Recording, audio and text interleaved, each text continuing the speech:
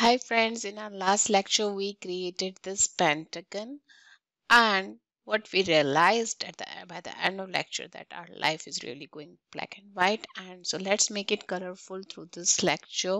You're with me Anuradha from learningmilestone.com, and in this series we are learning Python concepts along with turtle graphics. Through this lecture we will learn to add colors to the shape which we have created through turtle. So let's go back to REPL and add colors. So I'm continuing with my last lecture's REPL, and first we will learn how we can add background color to screen. So this is an instance of screen which we have created, and to add background to this screen we'll have instance name dot, and we'll use bg color method. Now what we can do, we can pass primary colors, like let's say try to pass blue. Okay, and if I run it, the screen becomes blue, right? But primary colors are limited. So what we can do, we can look for nice colors and hex codes, right? So let's say I choose this hex code, and instead of the color name I pass hashtag and the color code. So what I did, I went here and I just clicked on it, copied the color code which I was liking, and then I pasted it there. You can choose another sites also, let's say hex color codes, right? There are multiple sites for it. So you can go and get your um, color of your choice, right? In terms of hex code. Now, if I run this, I'll get my intended color on the background screen. The other color which we wish to fill is inside the shape. Now there are two parts of the shape. One is the outline and the other is within the shape. So for outline, we will set attribute to the turtle's pen. Okay, so we remember our turtle is carrying a pen, and we'll set an attribute which is by default black in color. So pen color, and within pen color I can again set a color name or any color. If I want variety, I can go to some hex code thing and then I can choose a color. So let's say I choose this color and I put hash code, control V. So what does this do?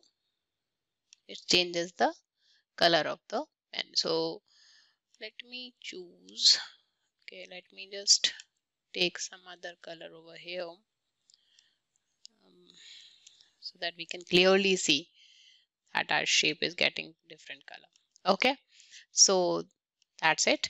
Now what about filling the color inside? So to fill the color inside, I need to use something called lx dot, not lx, turtle name dot fill color. So I'm setting the property fill color, and this won't help when from wherever I'm starting my shape or wherever I want to start the filling of color, there I'll mark this begin color, and so this is lx dot begin color, and similarly wherever I want to end, I will say lx dot end color, or whatever is your turtle's name, right? So let's see what happens. Right now we have not given any particular color, and what will happen. Oh, I'm sorry, this is begin, not begin color, it is begin fill and end fill. Okay, so let's run this.